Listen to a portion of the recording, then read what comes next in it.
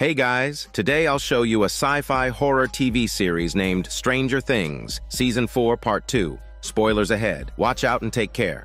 Previously in Part 1, when the monster was casting its spell, the light bulbs of the flashlights in Victor's house suddenly exploded as if unable to withstand the enormous magnetic field energy. The Hawkinstown police received a report late at night and rushed to the riverside. All they found was a terrified Jason sitting on the shore, cradling the corpse of his follower. When questioned by the police, Jason rambled, refusing to say who brought up the body or explain what had happened. Instead, he insisted that Eddie was a vessel for Satan, capable of killing invisibly. The policemen could only begin a search in the vicinity, but Eddie had already fled, even stealing a walkie-talkie from a local construction worker. The next day, Dustin was preparing to deliver food to Eddie's hiding place. When he approached the house, he found a crowd of onlookers. The chief was being interviewed by the media, reporting the discovery of a corpse in Lover's Lake and publicly naming Eddie as a suspect. Now, Eddie was framed as a serial killer and was wanted by the police. Eddie hid in the forest, daring not to show his face, and could only ask Dustin for help through the walkie-talkie. Dustin and others believed in his innocence and rushed to find Eddie.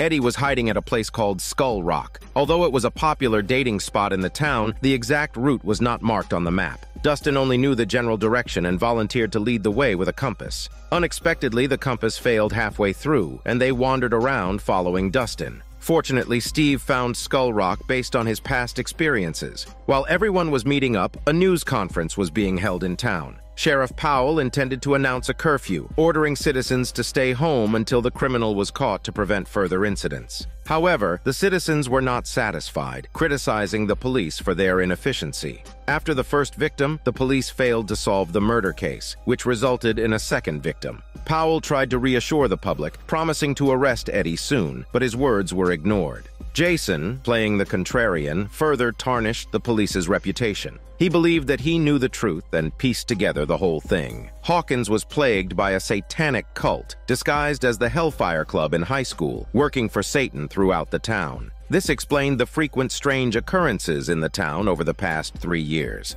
He claimed that Eddie was the cult leader, and each murder was a sacrificial ritual. He even claimed that the police were after Eddie, but in reality, they wanted to conceal the truth. Erica, sitting in the audience, voiced her opposition, but her words were dismissed and she was restrained by her parents. Naturally, she couldn't change the public's opinion. In the end, all the members of the Hellfire Club became accomplices because they were helping to hide Eddie. The crowd's mood was stirred by Jason's speech. They decided to drive out the evil and save Hawkins, ignoring Powell's curfew order. Only the parents were worried. Their children, who had done nothing wrong, had now become the targets of public outrage. At this moment, Mike and the others had just arrived in Salt Lake City. They were excited to meet Dustin's girlfriend Susie for the first time, but as soon as they knocked on the door, a child dressed as an Indian shot a toy slingshot at Mike. This child was Susie's younger brother. Susie's house was chaotic, but the pizza man and Susie's sister fell in love at first sight. Susie herself was fixing an antenna on the roof. Mike didn't dare to tell her the real purpose of their visit and made up a story on the spot. He said they could find the location of the Nina host through a code. This host was a birthday gift that Dustin had been longing for.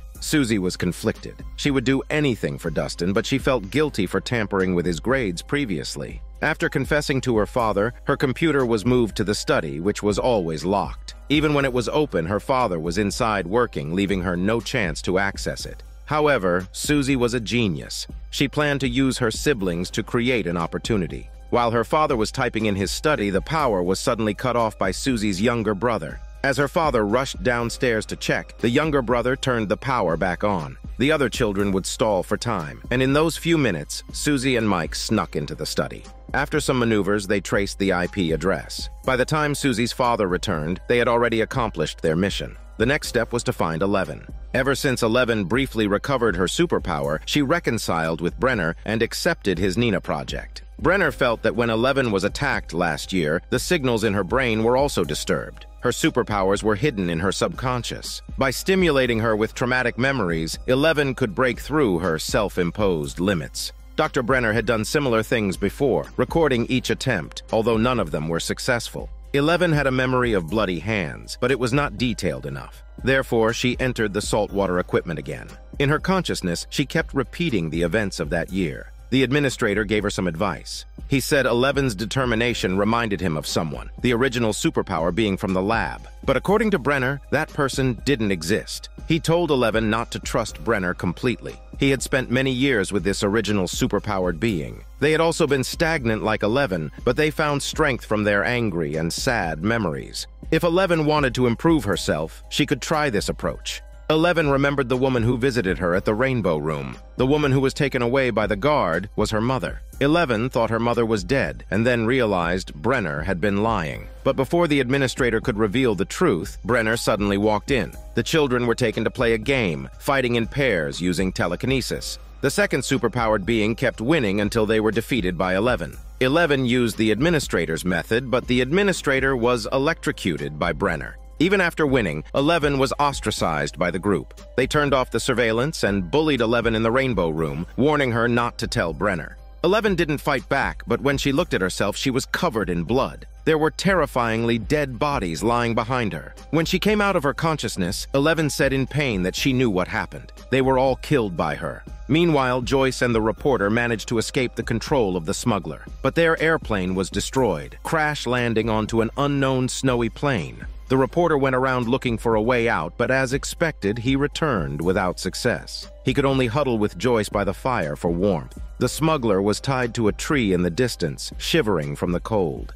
The reporter gave the smuggler one last chance to lead them to the prison. The smuggler tried to bargain, asking for less money. As a result, he was abandoned and would soon become food for the snow bears. Watching the reporter and Joyce leave, the smuggler panicked and finally agreed to the deal. He first took them to his warehouse, where there were food and weapons. They planned to break into the prison at night. This time, the smuggler didn't deceive them. After half a day trekking through the snow, the three of them indeed arrived at a small town. The gray-roofed church in town was the smuggler's warehouse. Joyce and the reporter got hold of guns and demanded a map from him. The smuggler mockingly looked at the reporter, thinking he was going to risk breaking into the prison. Although the prison was only a 2-hour drive away, it was heavily guarded. But the reporter had a plan. The smuggler had previously planned to hand them over to the warden. Now they could use this opportunity to switch identities with the smuggler. This way they could easily infiltrate the prison. The tables turned, and the smuggler became the prisoner.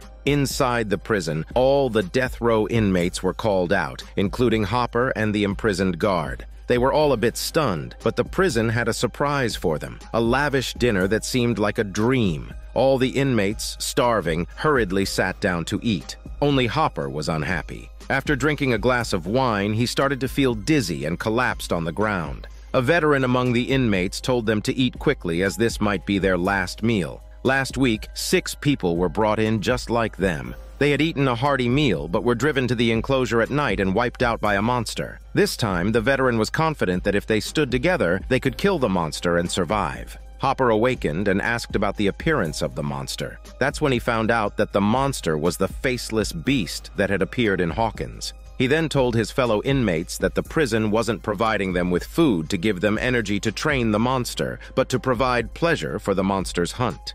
Everything they ate would become nourishment for the beast. In short, the prison was rearing a monster. Hopper wasn't ready yet, so he pretended to quarrel with the imprisoned guard when they were taken to the enclosure. The two fought and ended up being beaten by the jailers. They were once again thrown into death row. When the jailers left, Hopper explained to the imprisoned guard that the faceless beast was afraid of fire. That's why he had stolen a bottle of wine while eating earlier and took a lighter from the jailers during the chaos. At the same time, the parents rushed back to Mike's house, hoping to find their children there. After all, they said they were going to see a movie, and by now, they should have returned. However, the house was empty. Mike's mother, worried about the safety of the children, decided to call the police. Meanwhile, the kids were still chatting at Skull Rock. Eddie described the events from the previous night. The targeted boy had died at around 9 p.m., coinciding with the time the flashlight malfunctioned. This suggested that Victor's house in the Upside Down was the murderer's lair. If they could sneak into the Upside Down and find the murderer's true form, killing it there would end everything.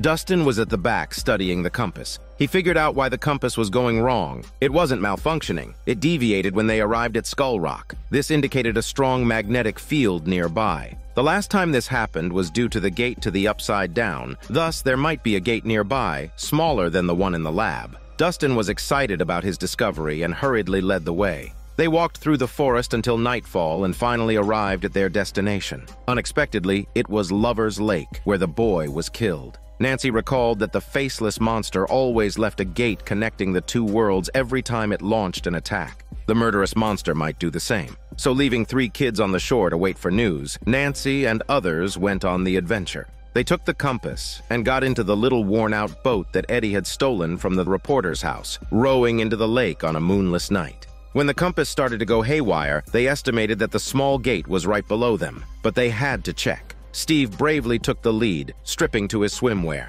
Eddie kindly prepared a flashlight for him. However, when Steve found the small gate, he didn't expect the flesh vines inside to detect a foreign body approaching. Steve tried to swim up quickly, but as soon as he reached the surface, he was dragged into the upside down by the vines. Meanwhile, when the police received Mike's mother's report, they happened to find 3 children near Lover's Lake. The kids tried to make a run for it, but ended up getting caught. On the boat, the remaining 3 were worried about Steve and jumped into the lake one after another, entering the upside down through the mini gateway. Steve was tangled up with several bat-like creatures in the upside down. Outnumbered, he was bitten and choked. At the critical moment, Nancy and the other 2 rushed to his rescue. Steve narrowly escapes death, but as more bats are flying towards them from a distance, the 4 of them have to hide in the nearby forest. 11 is also in a bad predicament. Ever since the U.S. military caught the agent, the colonel has been torturing him to reveal 11's hiding place. The agent resisted revealing at first, but unable to bear the torture, he betrayed Sam. Sam, still arguing with Brenner at the base, claims that Hawkins doesn't have much time left. He had chosen to ally with Brenner only after Brenner said the Nina project was feasible. However, since the experiment started, he saw no sign of 11 regaining her superpowers. Dr. Brenner fell silent. He knew the progress was slow and speculated that it was related to 11's fear. Therefore, he provided her with personal counseling, urging her to face her true self and stop running away. Consequently, 11 once again geared up to enter Nina. This time, new memories surfaced. After being bullied by others, she experienced a slight concussion. When Brenner examined her and asked who had hurt her, 11 didn't say, but he had already guessed who it was. He called everyone together and singled out number 2, placing a collar around his neck. Number 2 tried to argue, but his superpowers were restricted. Brenner controlled the remote, causing him to convulse in pain. Now, 11 became a traitor in everyone's eyes. Only the administrator chatted with her as usual. As the 2 sat at the table playing chess, the administrator revealed a shocking secret. After number 2 healed, he would join others in seeking revenge, planning to kill 11 in the Rainbow Room. All of this was Brenner's plot simply because 11 was too strong, making Brenner fearful. Therefore, he secretly planned to get rid of her. The administrator advised her to escape and even planned to do so that very day. He'd thought through the escape route and secretly handed an access card to 11 to help her open doors during her escape. On the day the escape plan started, Brenner took a child to class. 11 pretended to feel dizzy and asked the guard to take her to the doctor. She took the opportunity to slip away, using the access card to head underground where there's a drainage pipe leading to the outside world. The administrator had already been waiting for a long time. However, he didn't let 11 leave. He revealed another secret. To control the lab members, Brenner would install trackers in the back of their necks. If the administrator was caught, 11's whereabouts would be exposed. So he wanted 11 to remove the tracker from him before she left. Innocent 11 believed him again and agreed to his request. As the guards surrounded them, the administrator finally showed his true colors. It turned out the tracker was a device limiting his superpowers. He was the rumored number 1 test subject. With a flick of his finger, all the guards died. When 11 emerged from the storeroom, she saw the red lights of the alarm flashing outside, heard painful howls from the intercom, and there were bodies scattered in the hallway. Even Brenner had fainted. In the Rainbow Room, the superpowered children were all dead, their bodies eerily broken. When 11 burst in, she just saw number 1 brutally killing. The truth finally came out. The lab tragedy years ago wasn't committed by 11, but by number 1. On the other side, Dustin and the other 2 were taken back by the police. Knowing that it would be difficult to convince the officers, they claimed to be walking outside at 9 p.m. and denied knowing anything about Eddie. Their statements were surprisingly consistent, making Powell suspicious. Hence, he decided to separate the boys for questioning, hoping to find a breakthrough.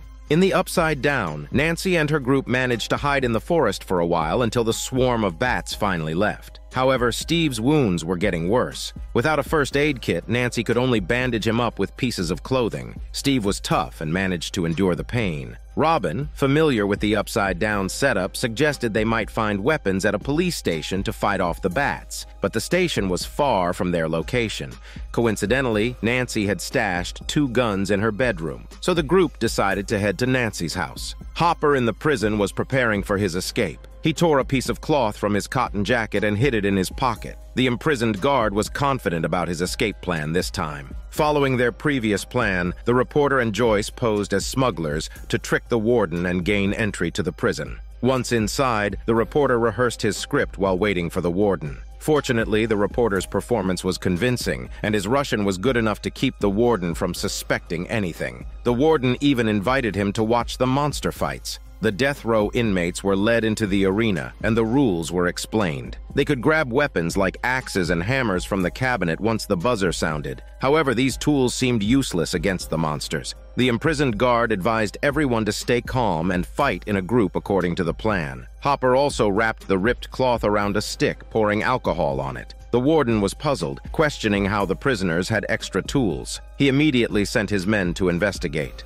When the warden returned, the reporter pulled out a gun demanding an immediate end to the games, but the warden would rather die than agree. Moreover, the iron gate confining the monster was already open. The creature attacked the inmates, killing several in seconds. The others were petrified, completely forgetting their combat plan until Hopper lit the cloth, temporarily driving the monster back. The reporter threatened the warden's life to intimidate the others, but the warden gave a deadly order, and everyone remained indifferent. Few people were left alive in the arena. Hopper was trying to open the heavy iron door to escape. With no other options, the reporter knocked out the man in the control room. Joyce then randomly pressed buttons on the control panel, miraculously opening the iron door. As Hopper and the imprisoned guard fled inside, Joyce quickly closed the door. The monster was hot on their heels, but before it could squeeze in, Hopper struck it in the mouth with a sharp object, causing it to retreat in pain. Hopper then turned to see Joyce standing behind him. The 2 reunited friends shared a long-awaited hug, but without a kiss.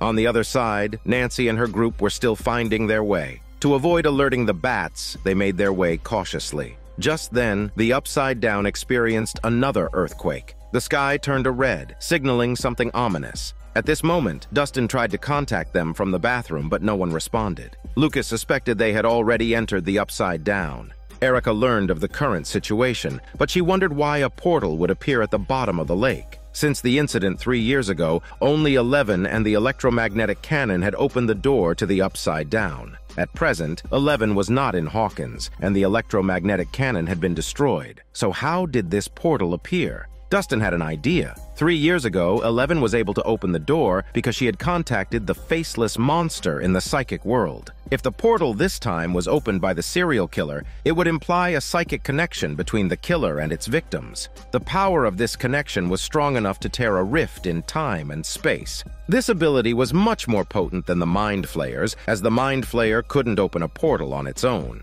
While the trio was discussing this, Steve in the Upside Down heard Dustin's voice. Nancy led the others to her bedroom to retrieve guns, but found only a pair of shoes where the firearms should have been. The room was decorated just like it was 3 years ago, and her diary was not filled, still open to the day Will disappeared. This indicated that they had traveled back in time. Before Nancy could figure out why, she heard Steve downstairs shouting Dustin's name. When the others arrived, they seemed to hear it too, but Dustin couldn't hear them. Nancy remembered how Will had used lights to communicate with his mother when Will was dragged into the Upside Down. They quickly searched for a lamp, but all the lamps in the house were broken. Surprisingly, there was a glowing residue around the chandelier. When they touched and scraped it, the chandelier in the real world flickered, so they decided to use Morse code for help. Erica was the first to notice the anomaly, and Dustin deciphered the Morse code message as an SOS signal. However, they were not familiar with Morse code and couldn't send a detailed help message.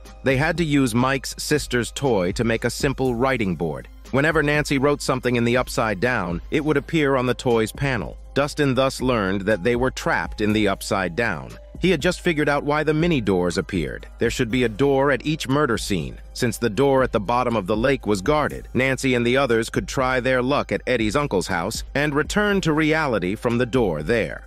To assist Nancy and her group, Dustin and the others hurriedly rode their bikes away. Before leaving, they even punctured the tires of the adult's car. In the Upside Down, Nancy and the others were also racing on their bikes. However, their whereabouts were discovered by a bat sentry, and the murderous monster was informed. Despite this, Nancy and her friends managed to reach the caravan area safely. They found an exit in the ceiling, and Dustin pierced the sticky membrane of the exit. Unexpectedly, they could see each other from both sides. Dustin thought that if a rope was thrown down, it should hang vertically. He made a climbing rope from a bedsheet and placed a sponge pad on the floor. Robin and Eddie successfully climbed across, but when it was Nancy's turn, the murderous monster was casting a spell again. Nancy didn't climb up. Instead, she stood there with her eyes turning white. She had fallen into a consciousness space where she saw the decomposing body of her friend who had died in the pool. Blood was pouring into the pool from all around. She quickly climbed out of the pool, but outside it wasn't Steve's house, but the shattered consciousness space of the murderous monster.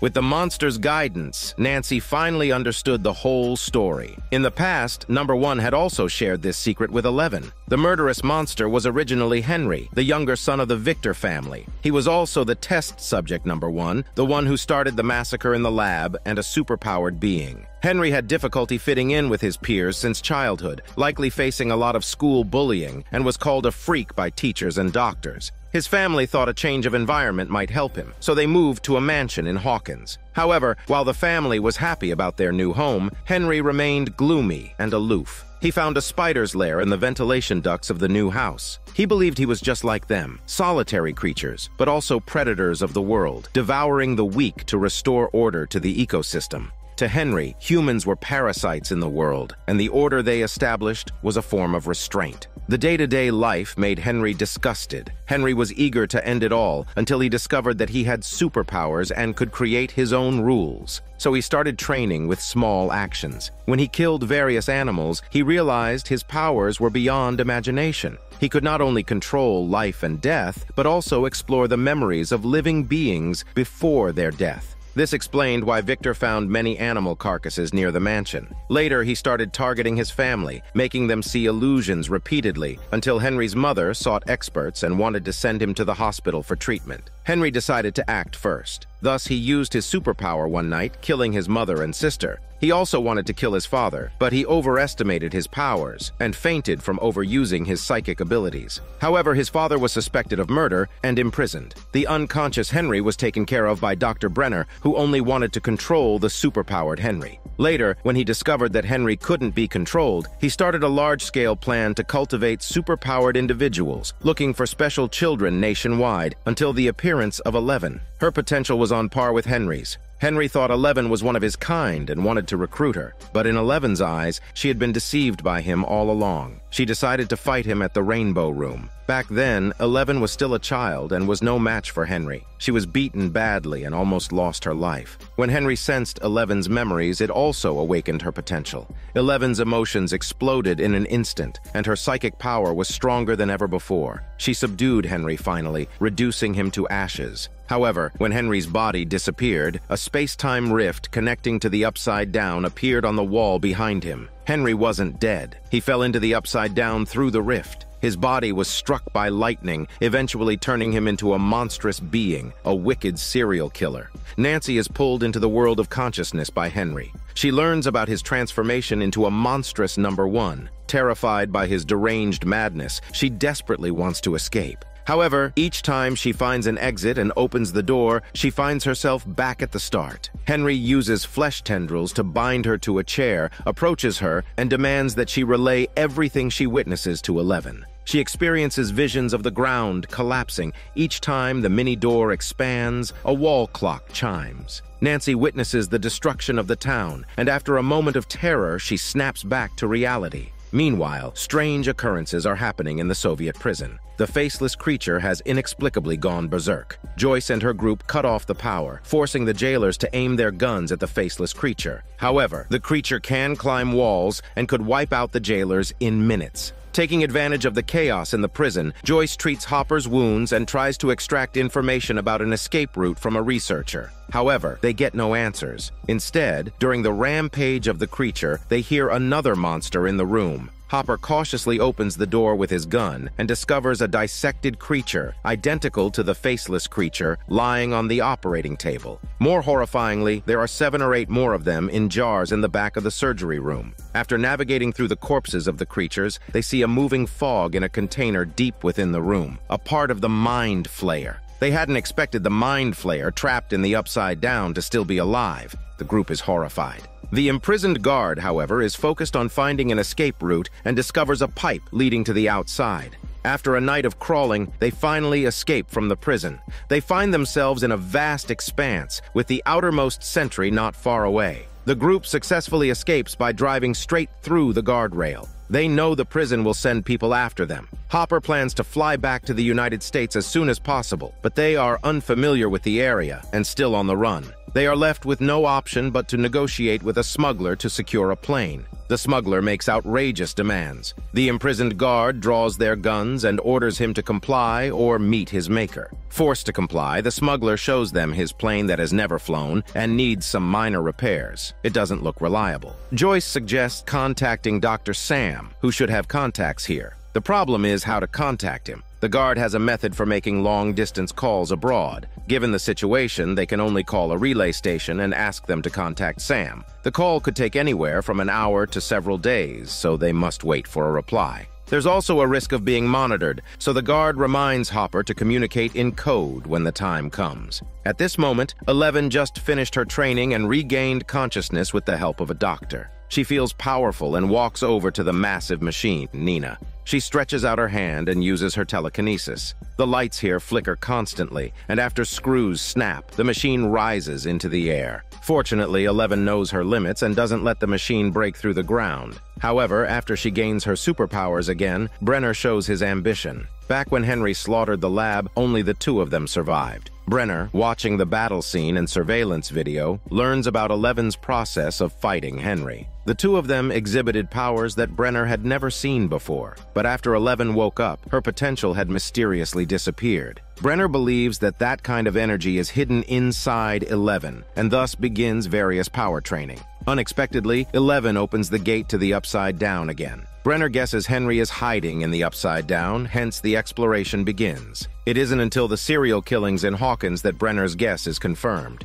Even Sam thinks of Henry the moment he sees the exploded corpse. He reassures 11 that her friends in Hawkins are safe at the moment. But Brenner starts to undermine this, suggesting that every time Henry kills a person, he carves a hole in the barrier between the 2 worlds. If the number of holes increases, the barrier will crack. This means the crack will expand and the barrier will collapse like a termite mound. Then Hawkinstown will fall. Upon hearing this speculation, 11 rushes to her room to use her powers and check on her friends in Hawkins. Nancy and Steve have already escaped the Upside Down and are squatting at Max's house telling their story. They tell everyone that Henry will open 4 mini doors in Hawkins, which will continue to expand and connect the 2 worlds. Then, he will send a horde of monsters into Hawkins to hunt humans. Mike recalls hearing 4 chimes in his consciousness, which were hints from Henry all along. If Henry achieves his goal, it will be the end of the world. Now, he has already killed 3 people and opened 3 doors. He is only 1 step away from completing his plan. The kids want to contact Joyce to discuss it, but no one answers the phone. Dustin guesses that Joyce is in trouble. The crisis at hand can only be resolved by them. Nancy decides to go back to the Upside Down and kill Henry. Once he dies, the plan will naturally end. However, Henry's powers are too strong. He can kill with a flick of his finger. Even if they take firepower and fight hard, it would just be a suicide mission. Therefore, Steve and Eddie don't agree with Nancy's idea. In the midst of their arguing, Dustin comes up with a brilliant idea. Henry and 11 have the same powers, so they should have the same weaknesses. Every time 11 uses her powers, it's like her soul is leaving her body, and her body loses the ability to act, making it the most vulnerable time.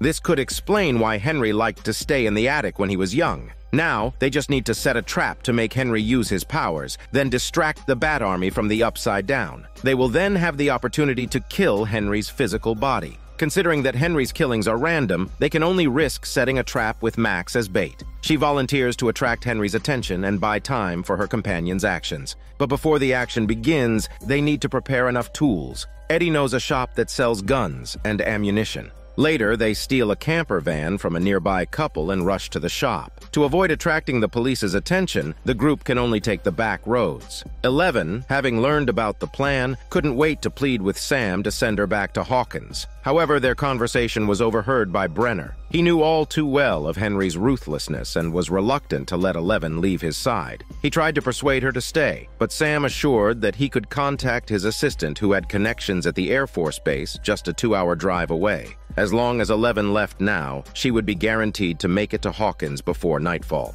11 immediately went to pack her bags, and Sam made a call to his assistant, asking her to prepare a plane and arrange for someone to look after the kids at Max's house. Unexpectedly, their conversation was cut short, and Sam was taken away by a group of security guards. 11 went to say goodbye to Nina, but the main door suddenly closed. Brenner emerged from behind, telling 11 that she couldn't leave and that Sam would be killed if she did. Outside was an endless desert. Even if 11 disregarded Sam's safety, she would get lost in the desert. 11 saw through Brenner's intentions. All he had ever wanted was to bring back Henry. He released 11's telekinetic power just to guide her into the conscious space to find Henry. But the result was uncontrollable. Due to Brenner's act, the town of Hawkins once fell into danger and is now facing an apocalyptic outcome. Crying, 11 gave Brenner a tongue lashing, claiming that the monster is actually Brenner. 11 then attempted to open the door to save Sam, but was ambushed by Brenner, who injected her with an anesthetic, causing her to pass out. When she woke up, she had been fitted with a collar that suppressed her abilities and was confined to her room with nowhere to go. However, Brenner didn't anticipate the arrival of the group of 4 led by Jonathan. They had obtained Nina's coordinates through Susie and were driving a pickup truck on the road. In the rush of the emergency rescue, Will expressed his desire to go to Vegas with 11 and Mike after everything was over. However, Mike was filled with worry. After 9 hours of driving, Jonathan hadn't reached the destination yet and began to doubt if they had the wrong coordinates. They stopped to study the map, and the pizza man was wandering around the area. Unexpectedly, he stumbled upon tire tracks and quickly followed them. Meanwhile, the colonel managed to force an agent to reveal 11's hiding place. Now, he was also leading an armed force towards the Nina base. On the other side, Steve was driving the RV, taking everyone to the store to buy equipment. Lucas was somewhat unsettled. He didn't want Max to take risks and proposed finding a likely victim to replace her. But Max refused this suggestion. She was prepared and planned to lure Henry out and then hide in a happy memory, rendering Henry, who attacks using people's darkness, unable to hurt her. Soon they arrived at the store, splitting up to quickly get what they needed. However, they unexpectedly ran into Jason, who was also there buying weapons. Not wanting to provoke this lunatic, Nancy made an excuse and they slipped away. Next, they went to the outskirts to use the materials to create props. Dustin and Eddie made shields to block bats. Lucas and his sister made spears, while Steve and Robin used bottles to make Molotov cocktails. Nancy practiced shooting in the open field. Although they were preparing at the last minute, they seemed confident about the imminent battle and enjoyed an afternoon full of fun. The colonel's army had already reached the base, triggering alarms. People in the base were caught off guard due to lack of preparation and inadequate weapons. The defense team that Brenner had painstakingly established was easily wiped out. Concerned for 11's safety, Brenner ushered everyone to escape through a secret tunnel. Therefore, when the colonel arrived inside the base, he only found Dr. Sam locked in the office, while Brenner and 11 had already surfaced. However, they found the bodies of the researchers lying around. There was also a plane outside shooting, killing anyone who emerged alive from the base. Even Brenner became a target and fell to the ground under the sniper's continuous attack. 11 was dazed due to the collar's restrictions and was helpless. The sniper dared not harm her rashly and was asking the colonel for permission to shoot. Upon hearing this, Sam stopped them, claiming that he could subdue 11. If there were more crimes in Hawkins, he would personally send 11 on her way. But if not, 11 would be their strongest combat force. Unfortunately, the colonel had long lost trust in Sam and still issued the kill order. However, just as the sniper was preparing to act, the gang led by Jonathan arrived just in time. This distracted the sniper, and by the time he aimed at 11 again, she had already gotten up and was struggling to break free from the collar. Although she couldn't exert her full strength, 11 managed to disrupt the sniper's aim using her powers. She then extended her hands, causing the plane to lose control and crash from the sky, creating a huge explosion in the desert. At this moment, Jonathan had just driven the car over. Mike hurriedly held his girlfriend, and as they hugged, the pizza man was stunned by his first encounter with a superpowered girl. Brenner finally changed his mind at the last moment. He unlocked the collar, setting 11 free. 11 and Mike got on the pizza truck and finally left the Nina base. When the colonel came out, he only saw the dust from the departing vehicle, but the battle wasn't over. 11 wanted to return to Hawkins that night, otherwise her friends there would be in danger. The group she was worried about was already prepared and was driving to Victor's house. Everyone in the car was solemn, but they had no regrets and didn't back down. Hopper and his crew escaped from the prison. They had planned to return to their country on the smuggler's airplane, but the smuggler had other plans. Despite verbally agreeing to give up his plane, he sneakily stashed away a crucial part during the repair process. Testing the aircraft's functionality, the reporter and the guard conversed, noting something amiss with the sound of the plane.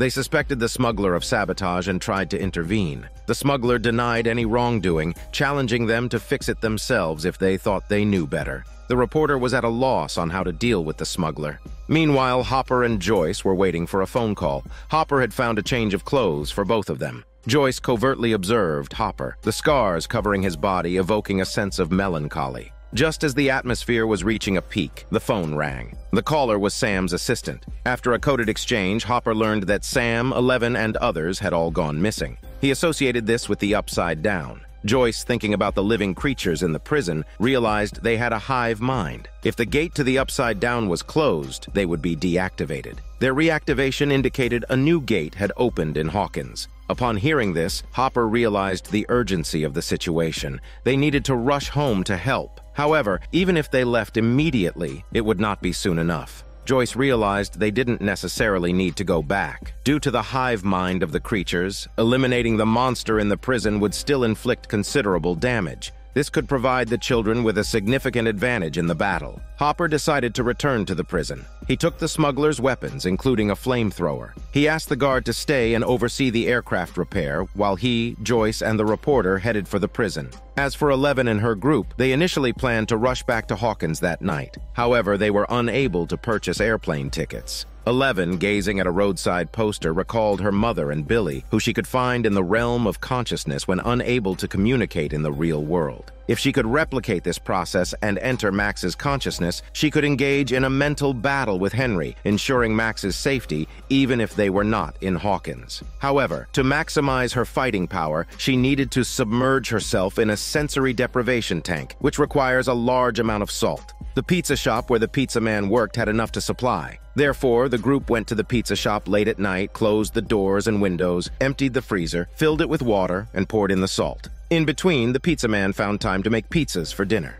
Meanwhile, Nancy and the group were also ready. According to their plan, Max and Lucas were to stay on standby at the Victor house. Erica would signal with lights from the outside, while the rest would infiltrate the Upside Down. They would wait for Max to lure Henry into the realm of consciousness, and then the group in the Upside Down could make their next move. Dustin and Eddie would distract the bats, allowing the others to sneak into Victor's house in Upside Down and find Henry's physical body. They planned to torch him using a Molotov cocktail. After finalizing their steps, the plan was set into action. Nancy and the group successfully entered the Upside Down. Max and Lucas also reached Victor's house in the real world. They were carrying lanterns to find traces of Henry. Erica then ran outside to signal, but a passerby happened to see the group acting suspiciously. He passed the news on to Jason. Eddie and the rest knew they couldn't directly confront the Bat Army. They needed to create a safe house. Hence, they decided to modify Eddie's uncle's house in the Upside Down. Once the bats were lured, they could hide inside. Nancy, Steve, and Robin headed towards the house in the Upside Down. They saw a beam of light not far away at a playground. That was Erica's location. Now, as long as the trio approached the beam of light, they could hear Erica's voice. Inside the house, Max and Lucas were still communicating through notes. Max was ready. She walked to the spot where Henry had been, took off her headphones, switched off the tape player, and taunted the air. Sure enough, Henry took the bait under Max's mockery. Following the flickering lights, Max went up to the attic. On 11's side, she and Mike were still having a sweet moment when the pizza man's pizza was served. Will and his brother were stirring the salt water. Jonathan knew what his younger brother was going through and suggested that they should talk when they have a chance. Will was moved to tears, but his mood quickly improved. He then called over 11. Everything was ready.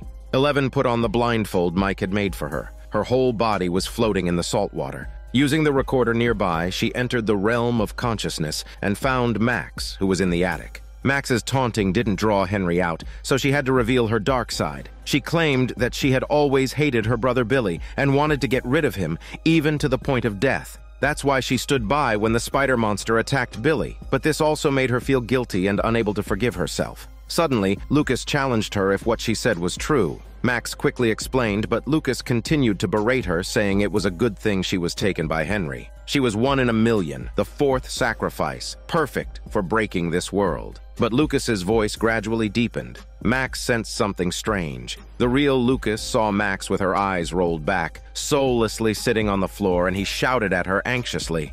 In the realm of consciousness, 11 spotted the unfolding scene. She knew Henry was there. As expected, Lucas in the form of Henry started to go berserk. Max managed to reveal Henry's true form by hitting him with a candlestick. Terrified, Max started to run, her body shaking uncontrollably. Seeing this, 11 grabbed Max's hand and exerted her power to delve deeper into the space.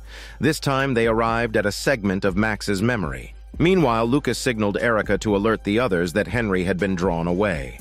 This meant the next phase of the plan could begin. So Eddie picked up his guitar and started a solo performance on the roof of the trailer. The loud music caught the attention of the Bat Army. As the bats flew away, Nancy and her 2 companions took the chance to sneak into Henry's lair. While Eddie was strumming his guitar, Max was still fleeing for her life in the house. She opened one door after another, only to find them either nailed shut or leading to a wall. Behind one of the doors was a sauna room where an enraged Billy was ramming the door frame. This was clearly a reenactment of Max's memory. Knowing that everything around her wasn't real, she decided to think of some pleasant memories instead. As Billy burst out of the sauna room, Max instantly found herself at the school's dance scene. However, Jason had arrived at the house. Erica, spotting a car approaching in the distance, tried to divert Jason's attention, but she couldn't run fast, and there were no hiding spots nearby. She was quickly caught by Jason's accomplices. Meanwhile, Eddie's sonic guitar attack worked, attracting all the bats to the trailer. Lucas and Eddie hid inside the trailer at the last moment. Having successfully diverted the bats, they joyfully jumped around on the spot. On the other side, Hopper and his 2 companions hurried back to the prison. As they passed through the gate, they found it strange that the jailers were gone. The only sounds were gunshots and screams coming from the walkie-talkie. Even without the jailers, they chose not to break in through the main entrance, but instead crawled in through an underground pipe. Regrettably, they were too late. The incubation tanks in the lab had been shattered, and the creatures had already escaped. Hopper, leading with a flamethrower, quickly discovered the dead bodies of the researchers and jailers. The warden was lying on the ground, barely alive. He told Hopper that when the faceless creature was causing chaos in the enclosure, the jailers fired back, accidentally shattering the incubation tank, waking all the creatures inside. Several monsters hunted throughout the prison. The reporter pressed the warden, asking who had been entered, but the warden died at the crucial moment. Suddenly, they heard the monsters roar from outside. The 3 of them grabbed their weapons in alert. The reporter, staring at the computer monitor, understood the warden's words. The fluff from the upside down must have entered the body of the faceless creature. This would explain why the monster's corpse could come back to life. At this moment, Nancy and her 2 companions opened the door to the house in the upside down. Inside, tendrils were winding all around. Due to the collective consciousness, they couldn't step on the tendrils to reach the attic, and the places they could step on were quite limited. Just as the trio managed to climb the stairs, and they were only a door away from the attic, the house suddenly started shaking. A tendril took advantage of their distraction, wrapping around Robin's ankle and binding her to the wall. Nancy and Steve rushed to help, but they too were entangled by the tendrils. The other 2 groups also ran into trouble. As Erica was captured, Jason discovered the house's attic. He found Lucas and Max there. He had a deep resentment for the satanic cult and believed Lucas was planning to sacrifice Max. Despite his fear, he pointed his gun at Lucas and demanded that he snap Max out of her state. Lucas could only explain that if Max woke up now, everyone would die. Jason didn't believe his bullshit. If Lucas didn't comply, he would pull the trigger. Lucas had to cut to the chase, trying to calm Jason down while revealing the truth about why Chrissy had died. Jason was in such panic that he couldn't take it all in. He thought Lucas was making excuses. However, Lucas kept his composure. Since he couldn't persuade Jason, he decided to use force and attacked when Jason was off guard. However, during their struggle, the tape player was crushed under Jason's foot. Lucas was also beaten one-sidedly. Only his sister Erica managed to escape the control of Jason's accomplices. Dustin and Eddie were also in a tight spot. Although they managed to hide in a camper van and had reinforced it, the attacking bats kept increasing in number. One even managed to squeeze through a ventilation duct. The two tried to drive it away with their bayonets, finally using a shield to block the entrance. However, there were more vents in the camper van, and another was already overflowing with bats. The two had no choice but to fight their way back, planning to return to the real world from the living room. Yet after Dustin returned, Eddie did not. Watching the ferocious attack of the bats, he decided to buy time for his companions by playing the hero. He cut the rope that connected the two worlds, picked up the remaining equipment, opened the door, and lured away the bats on a bicycle. On the other side, Eleven could only find a young Max skating in her memory. She couldn't see or hear Eleven. There was no trace of Henry around either, but there was a table on a nearby ramp that seemed out of place. Eleven guessed that the table was a part of a memory related to the dance hall. Max was sitting anxiously in the dance hall when suddenly balloons burst. Spilling blood plasma and music started playing for no reason. When Eleven walked onto the bridge, she discovered two record players on the table, playing the same song that had been playing the night Henry killed his family. Henry found Max. The Upside Down's tendrils and floating fluff filled the dance floor. Dark clouds gathered in the sky, with lightning flashing and thunder roaring.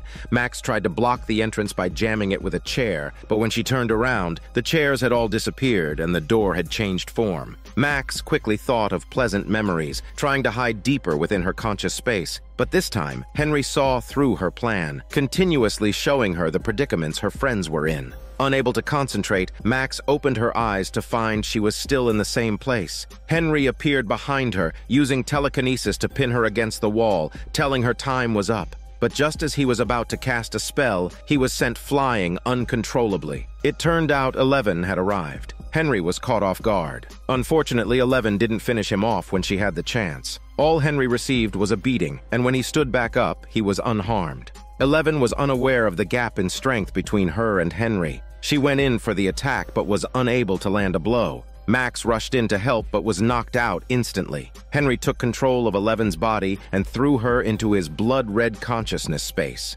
Henry wanted Eleven to watch her friends die. He used the tendrils to bind her limbs and then brought the unconscious Max in as well. Eleven couldn't defeat Henry. She decided to try to reason with him, to use love to change him. But Henry was too corrupted and showed no sign of being moved. After being thrown into the Upside Down by Eleven, he initially thought he had arrived in purgatory. To his surprise, it was a new world. He explored every corner of the Upside Down, seeing the faceless creatures that lived there and the massive dark clouds floating in the sky. He saw the potential in the dark clouds and used his telekinesis to reshape them into a black spider. Thus, the Mind Flayer was created. That's why all the bizarre incidents occurred in Hawkins. The root cause was Henry's meddling. He wanted to use Eleven's power to open the gate to the Upside Down. No wonder Billy, when being controlled, said that everything they built was for Eleven. Eleven finally saw Henry for who he truly was, but it didn't make any difference at the moment. She was trapped, and her friends were in danger.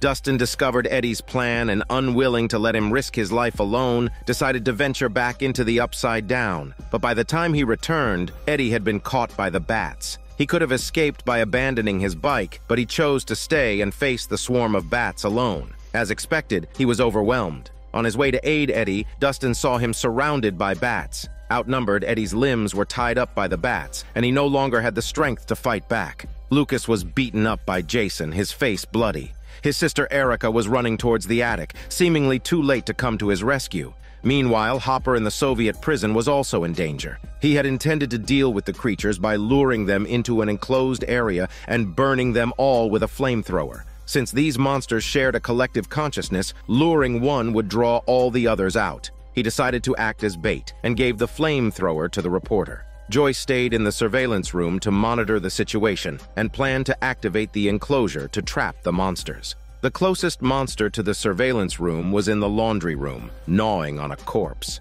Joyce, watching the monitor, was reminded of the scene when her boyfriend Bob was killed and couldn't help worrying about Hopper's safety. Hopper could only assure her, reminding her that they still had a sweet date after everything was over. After giving Joyce a smelly kiss, he headed alone to the laundry room. The faceless creature was feasting when it saw Hopper and threw him to the ground. Hopper could only use his hands to hold off the monster's gaping maw. As for Nancy and her friends, they were choked by tendrils and seemed to be on the verge of suffocation. 11 fell into despair. She watched helplessly as Henry approached Max and started to cast a spell. In the real world, Max's body began to float. 11 convulsed as if drowning, leaving Mike at a loss of what to do. Will reminded Mike that he was the core of their group, so Mike began to confess his feelings, saying the words 11 had been waiting to hear for a long time. He would suffer if she was in pain, and he couldn't live without her. After listening to Mike's confession, 11 perked up. Her strength returned. She concentrated her mind and unlocked the tendrils that bound her hands and feet. Lucas, seeing Max's body rise into the air, was inspired to fight for love. In an instant, he knocked out Jason. Unfortunately, it all seemed too late. Henry's spell casting was in its final stages. By the time 11 broke free and sent Henry flying, Max had already had her limbs broken. Her body fell from a high altitude. Joyce stunned the creature with an electric rod, and she and Hopper together lured the creature into the enclosure, while the reporter used the flamethrower to burn the horde of monsters. Dusty had just arrived by Eddie's side. He saw only the Bat Army downed. Eddie was lying on the ground, barely alive. He smiled and said his last words to Dusty. Nancy and the others had just escaped from the tendrils. They hurried into the attic, prepared to burn Henry's body. Henry, restrained in the conscious space, knew that he was doomed, but he kept babbling to 11. Though Henry died, his death marked the beginning of the endgame, implying that there is more to come. The scene shifted to Hopper with a sword that killed the last creature. A Molotov cocktail was thrown at Henry's body, and his body was engulfed in flames. After his consciousness returned to his body, he tried to resist, but was shot back by Nancy. Eventually, he fell from the window of the attic. When Nancy and the others ran out, only remnants of the fire remained. Mysteriously, Henry's body had disappeared. Erica also broke into the attic. Lucas, holding Max, hurriedly asked his sister to call an ambulance. Max was unconscious, her face covered in blood. She painfully said she didn't want to die, but soon stopped breathing. 11, seeing this scene in the conscious space, was powerless to help. After Max's last breath, the clock of the Upside Down suddenly tolled. A small door opened in the attic, and Jason's body was in the center, cut in two. Subsequently, the 4 small doors located in Hawkins began to extend outward. Wherever they went, the ground collapsed and nothing grew.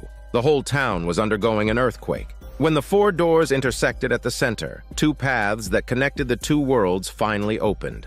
At this moment, 11 is still immersed in grief. She doesn't want to lose Max, so she uses her psychic powers to trace their shared memories, and her mind is filled with their wonderful experiences together. 2 days later, Jonathan, Will, 11, and the pizza man return to Hawkins. The town is no longer the same. Due to the earthquake disaster, many people have fled, leaving even more people homeless. The hospital is packed with the injured, and the uninformed public blames everything on a satanic cult, labeling the Hellfire Club as the culprit behind it all. When Nancy sees Jonathan return, she rushes to embrace him. Now, with their misunderstanding cleared, they are once again a loving couple. Will doesn't see Lucas and learns that he is at the hospital with Max. Max's heart had stopped for a minute. Although she narrowly escaped death, she was brought to the hospital but showed no signs of waking up. She might be in a vegetative state forever, and the doctors can't diagnose the reason. It is probably related to 11's final exertion of power. She didn't tell Lucas and sits by the hospital bed, using her psychic powers as if searching for something. Meanwhile, Dustin, Steve, and Robin are transporting supplies to the AIDS center. The 3 of them decided to stay and volunteer. Steve is in charge of distributing clothes to the townspeople, and Robin helps make food. Unexpectedly, Robin bumps into the girl she has a crush on. The girl is in a band with Robin and had been dating another guy, but they have broken up. The girl talks as fast as Robin does, but Robin doesn't mind and seems to show signs of pursuing her. When Steve once again ventured into the upside-down world, he injured his leg and now walks with a limp. He sees Eddie's uncle posting missing person flyers for Eddie and quickly approaches him to tell Eddie's story and hand over Eddie's last belongings. Eddie's uncle listens to Steve, crying uncontrollably. Soon after, Nancy and the others return to the forest cabin, intending to fix it up for 11. The place has been a mess since it was destroyed by the spider creature last time, but luckily the running water is still functional, so cleaning is not a problem. The pizza man doesn't participate. He runs off into the forest to collect mushrooms, probably intending to experiment with a new pizza flavor. Mike and Will are sweeping the floor inside the house. As they chat on the sofa, Will claims that Henry isn't dead. As soon as he stepped into Hawkins, he could sense him. Henry is just severely injured and hiding. He won't stop unless he destroys everything. Just as he finishes speaking, a car suddenly pulls up outside. 11, who is tidying up the house, doesn't notice. Seeing the soda bottle they used when playing games with Max, she suddenly recalls the spell at the hospital. She enters Max's consciousness space, but it's pitch black. No matter how loudly she calls for Max, she receives no response. Snapping back to reality, she hears the sound of a door opening outside. It's Hopper, wearing his duckbill hat, returning safely. Her father, who is both strict and loving towards her, is back by 11's side. The father and daughter are both excited by their reunion. Outside, Joyce and her 2 sons are reunited. Seeing 11 coming out, they can't help but embrace her. After the brief joy of reunion, Will suddenly feels a chill at the back. Then a flurry of fluff falls over Hawkins. They step out of the forest to see that the vibrant greenery and flowers on the outskirts have mostly withered. Over Hawkins, dark clouds swirl and lightning flickers, signs of strange events happening. And here ends Season 4 of this drama. This is Daniel CC Movie Channel. Stay safe and enjoy your day.